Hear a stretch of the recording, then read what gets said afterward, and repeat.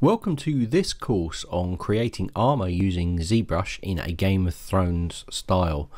Now, if you like the look of this figure and you think it looks cool and you'd like to create something like this, then this is the perfect course for you.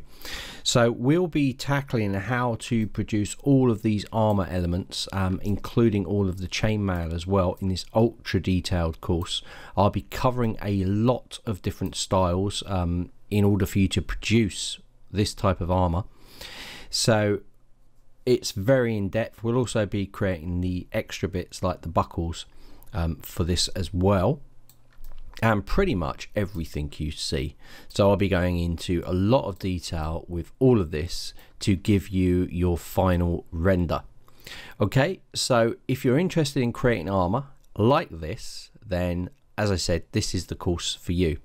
Now, if you look at the course details, you'll see that all the things we cover, which is a load of stuff, I'm not going to talk about that now because you can just read the content below and that gives you all the information you need.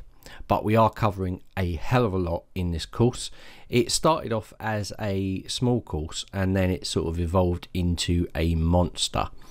So this is this armor in the Game of Thrones style.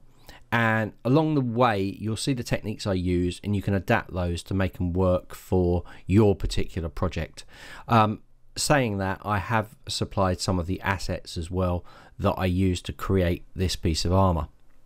So enjoy the course, and I look forward to hearing your questions. And again, like, if you have any questions, then message me. It is a complex course, so I do expect people to have a few problems along the way, and I'd like to help you resolve those problems as we work our way through it. Now, this course is for an intermediate to advanced level course, but if you're a beginner, you might want to try it and see how you get on.